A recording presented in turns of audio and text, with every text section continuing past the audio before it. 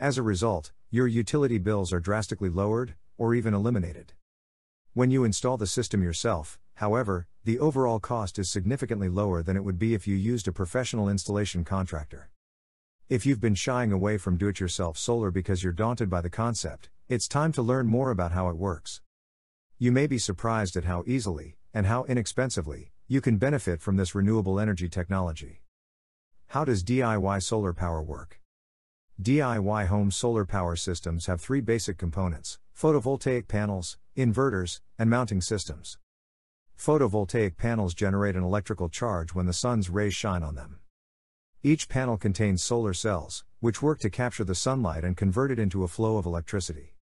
Photovoltaic panels produce direct current, DC, energy. But to power your home, you need alternating current, AC, electricity. To handle this conversion, inverters must be installed along with the photovoltaic panels. The PV panels and inverters are then mounted on a rooftop or at ground level. Solar panel mounting racks are also included, with all of the hardware required to complete the installation. Who can benefit from DIY solar power? If you own your home, and your roof will accommodate a PV panel array, you can benefit from solar power. If you have basic handyman skills and a way to access your roof, you can leverage do-it-yourself solar to slash your energy costs. How do you design a DIY solar power system? To maximize your DIY solar savings, your system should be designed to meet the specific energy needs of your household. But how do you figure it out?